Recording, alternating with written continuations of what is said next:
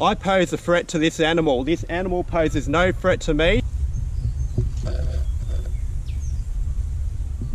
We got it!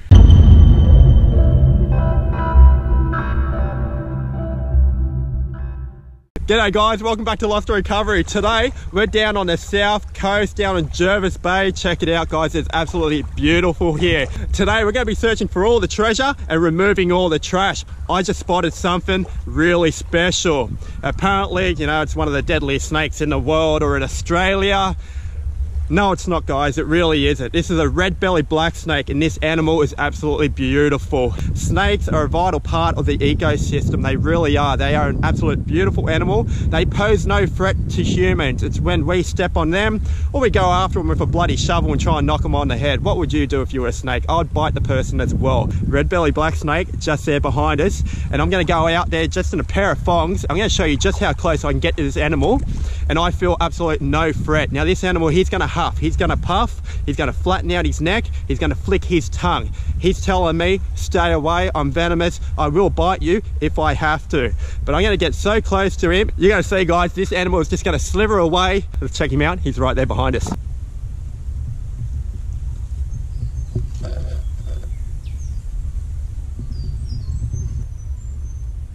You can see it's flattening out its head, it's flicking its tongue.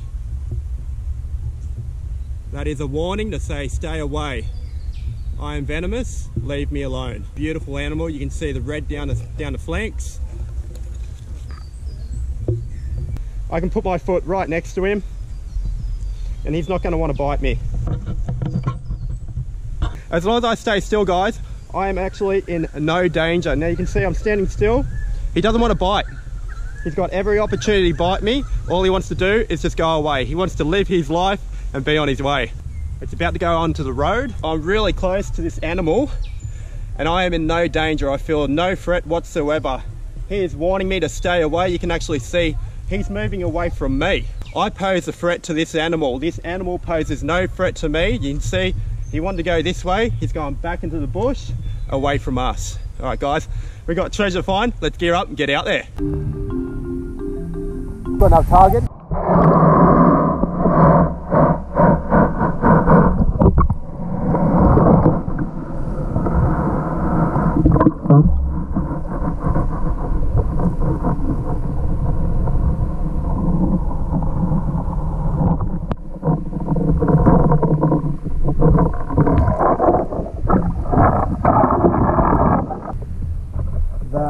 Oh, you little beauty.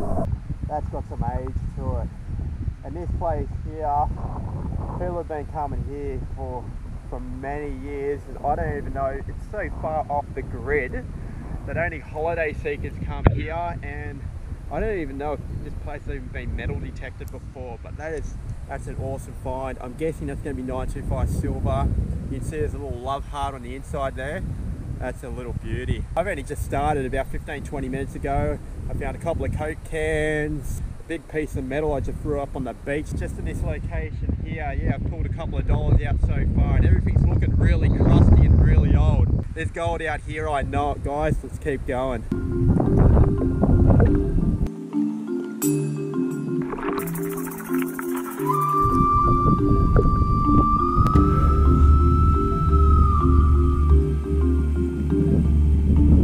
Got another tone. Sounds good. Let's dig her.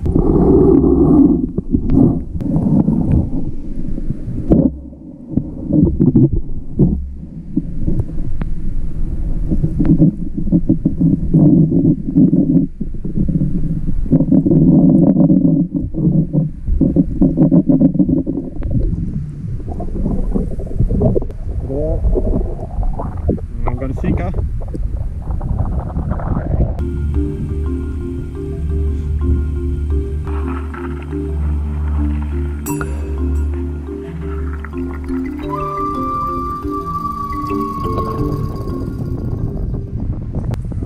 Target. Sounds good. Let's see what she is.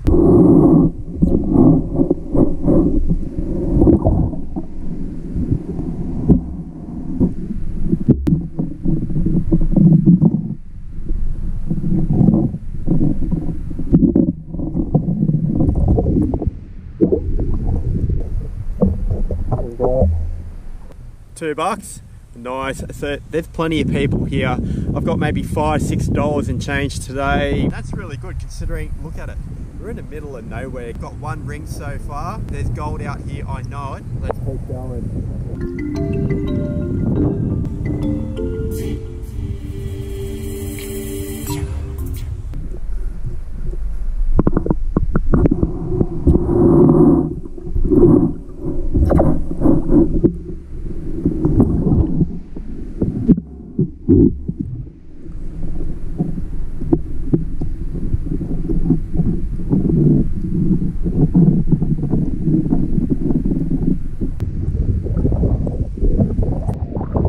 Coin,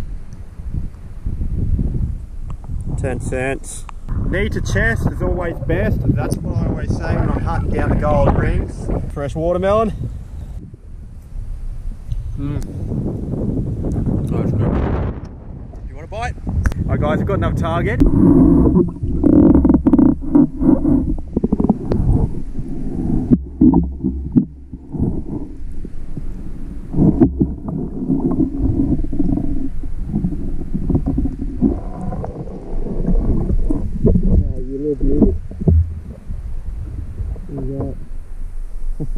We're on another ring.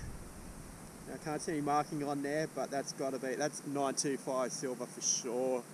You can just see how heavily tarnished that is. That's been down there forever, guys. That is absolutely awesome. She's got some markings as well, some detailing there just on the outside. That's what I love finding, all this old treasure. More treasure out there? Let's find it.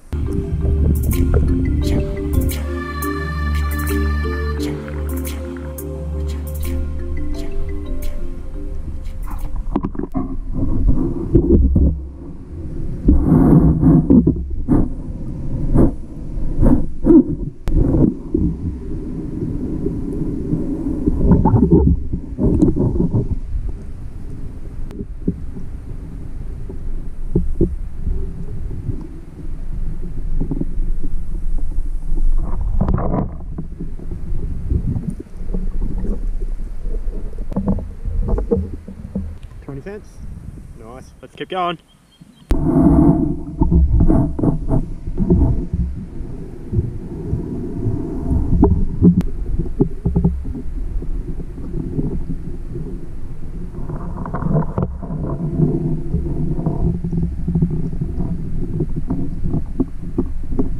Beautiful, what we got? I'm not too sure what that is. I thought it was a $2 coin. Really not too sure. Oh, beautiful. I don't remember the last time I seen a 1 cent coin that thin. It's been another maybe 15-20 minutes. Coins, that's probably what it's going to be. Alright guys, let's dig it.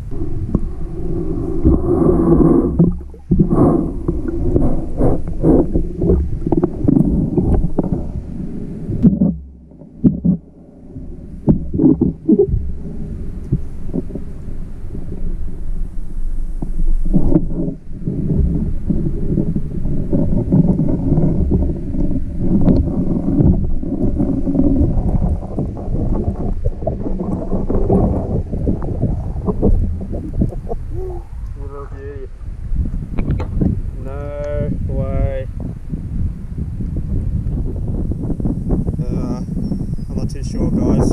Oh, you look beauty.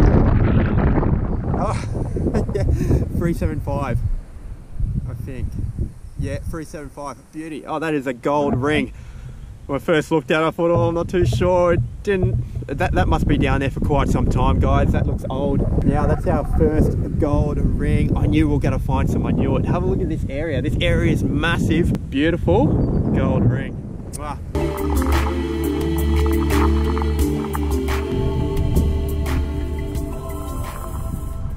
We've got another tug, guys. Hear this.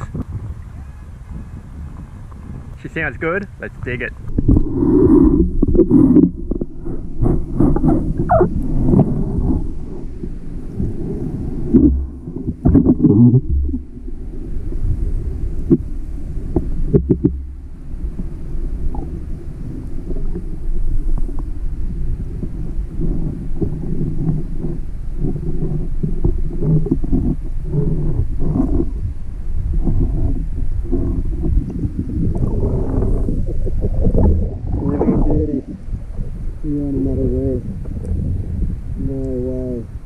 check out the stone in that. Oh, that is awesome. It's another old ring. Just encrusted in all that sand and stone. 4th ring today, I can't believe it. Leave a comment down below, how old do you think this ring is? I've always been curious, on old finds like this, how long do they have to be in the water for before they start getting heavily encrusted like this? But it is an absolute awesome find. She is a little beauty. 3 silvers and a beautiful old gold.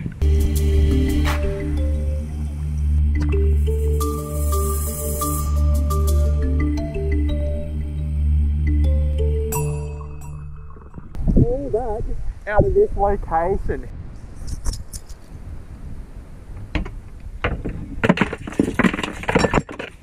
We just got a call from Joel. He's lost his wedding ring just last Friday. Follow me back to Sydney and let's help Joel find his lost wedding ring.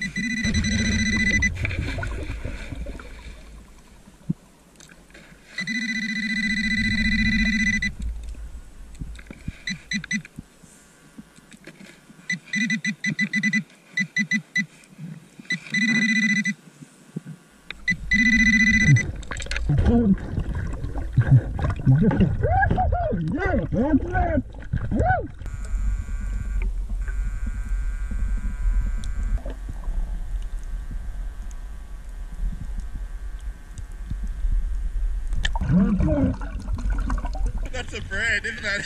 I'm just gonna give like Gregory a call. Check it out, guys. We've just got Joel's ring. He's just over there. Alright guys, let's give him a call. Hey Joel! Woo! We got it! Joel, here you go, mate. Got some good news for you. Oh man. What was inscribed on the inside of your ring? Gregory. Gregory. Beautiful guys, we got it. Gregory. There you go, mate. That's yours. Thank you very much. No worries. Great to meet you, mate. Thank you very much. No worries.